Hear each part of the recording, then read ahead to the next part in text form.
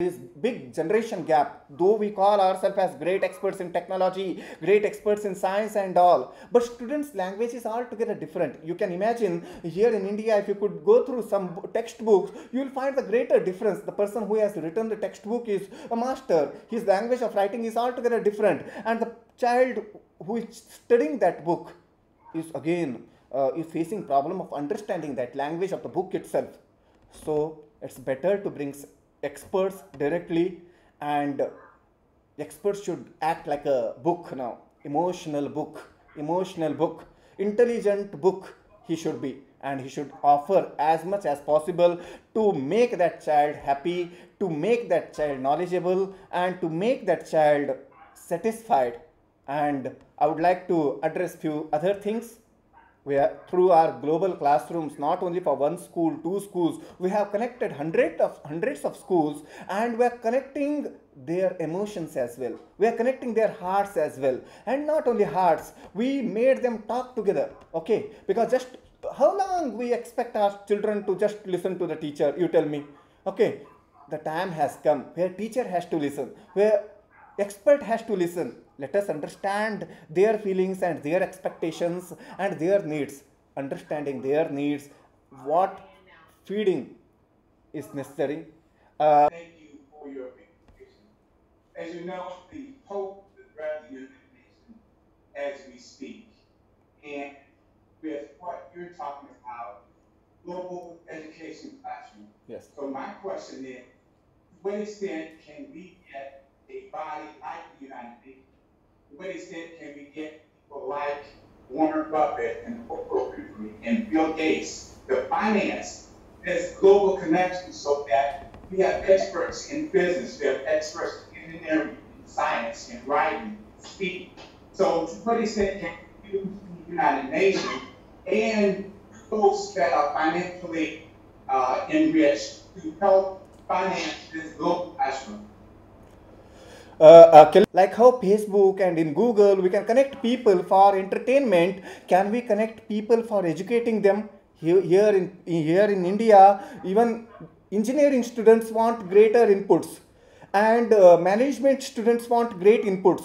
Not only inputs, they want the work experience, they want to do intern, and they want to do apprenticeship. So if we could create such world where globally online, if we could train and create a skill based education system where students from India are getting educated by experts of America, and even students from America are getting value education or similar kind of education from India. This way, not only cultural exchange, even educational exchange, knowledge exchange, experience exchange, and skill-based education platform, if we could create, that's going to help a lot. Because as I said, the numbers of students here, more than 300 million students are there. Even if we talk about our own global classroom experience, we have reached out more than 1 million students here. So we all come up with great spirit and dreaming for the reality what you are living in. So this is what I want from you all.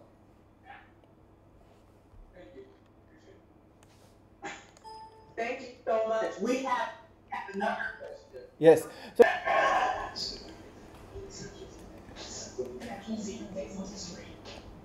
yeah. Okay, my question is about the private sector. Over the past years, the private sector has been developing the tech sector. How is the private sector involved in the educational initiatives in India? Please repeat your question again. How is the? How is India's private sector, the corporations within India, helping this issue in terms of global education through tech? Wow, great question. So, simply speaking, that what you all realized has not yet been realized here. What all you have realized has not yet been realized here. And fortunately, we are inspiring the professionals of different companies and private sector to give their time, to give their knowledge for education system. Because what is happening, even after learning for 22 years of his life, the child is calling as a fresher here in India.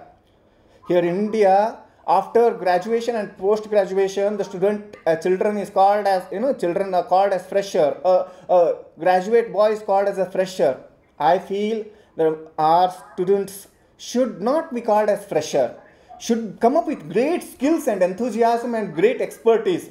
And here is what the private sector can play a great role. In India, we are trying to reach number of IT companies and private sector for contributing their knowledge, even needs, what they need from employee, so that we can build skilled children, skilled students, so that when they enter to the company, they will not be called as freshers, but work like experts and skilled professional. And here is what I am expecting from you all: can we build a skilled and professional and talented student community, so that they can start contributing, instead of again learning.